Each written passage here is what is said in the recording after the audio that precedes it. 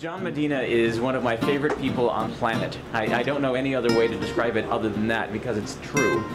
He's the author of Brain Rules, which is a must-read book. It is currently the #15 bestseller on the New York Times self-help paperback list.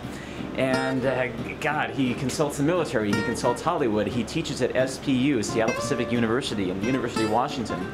He's a molecular biologist, and I am honored to have you in my life.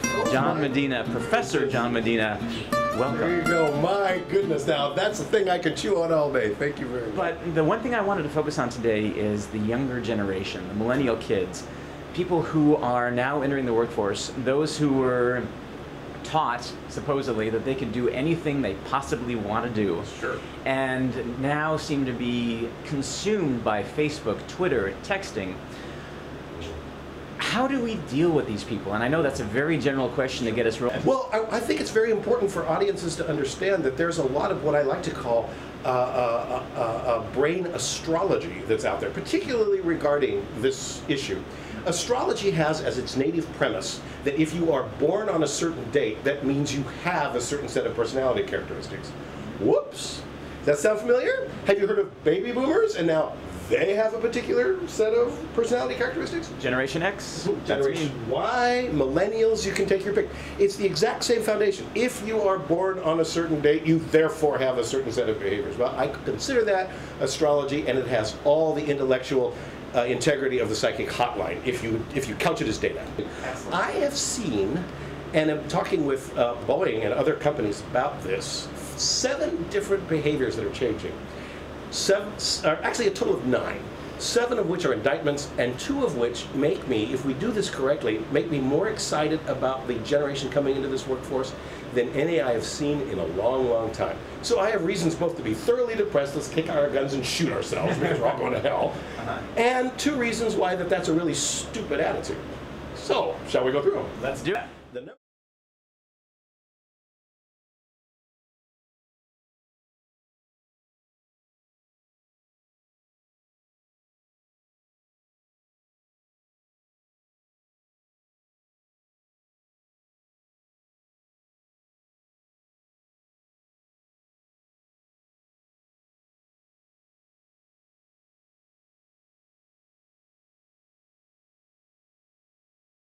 The #1 observation that I have seen so far is that the students' database appears to be getting poorer.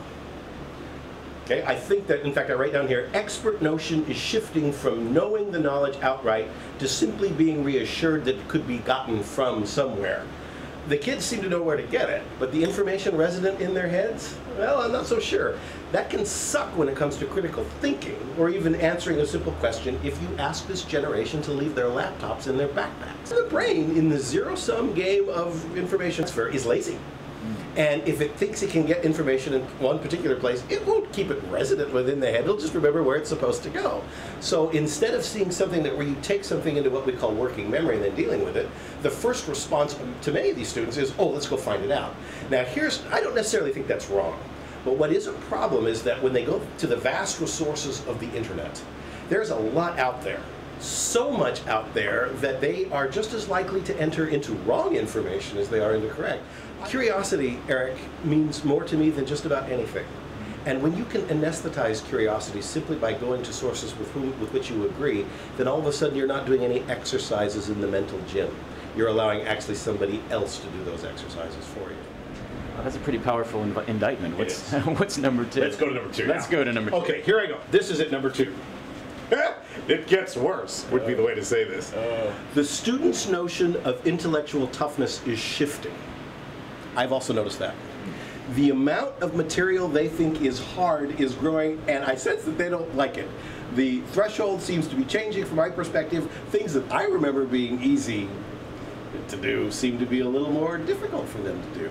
And so what my sense is that their ability to think critically about certain things, because the database has gotten poorer, has produced in them, well, if I all of a sudden know this piece of knowledge, well, that's a little tougher. I have to work for it a little more. And, I don't want to work for it. What does it say on the laptop? And then pretty soon you watch this default beginning to occur. So the idea of intellectual toughness, in my view, has begun to change. There's a big thing to say, and I totally get that. Yeah. And I'm not backing away from it for a minute either.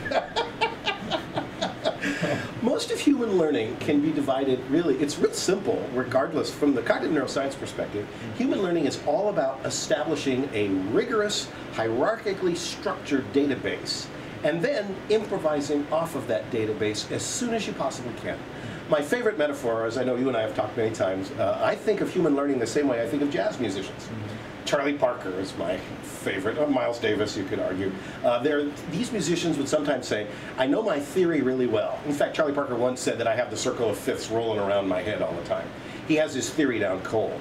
Why? Because he wants to stay with that theory? No, because he wants to improvise off of it. He wants to think critically about it. He wants to be tough. He wants to make it go somewhere, make it move. So you have this database. He needs his theory. And then as soon as possible, he needs to improvise off of his theory to create these unbelievable jazz atmospheres that Charlie and others of his caliber were so capable. Art Tatum, I feel, has a similar feel to me. Oscar Peterson. Okay. Amazing musicians. Why? Because they had a database and they had an improvisation. If you have a group of people that don't have a really strong database, the instant they think they are going further than where they were comfortable going, and that's getting weaker, their notion of what's tougher is going to change. They're going to say, oh, I think this is great. If you're not used to doing push-ups, then you might think that going up and down like this, you should be congratulated for because it's going to be tough. It's that idea. Well, and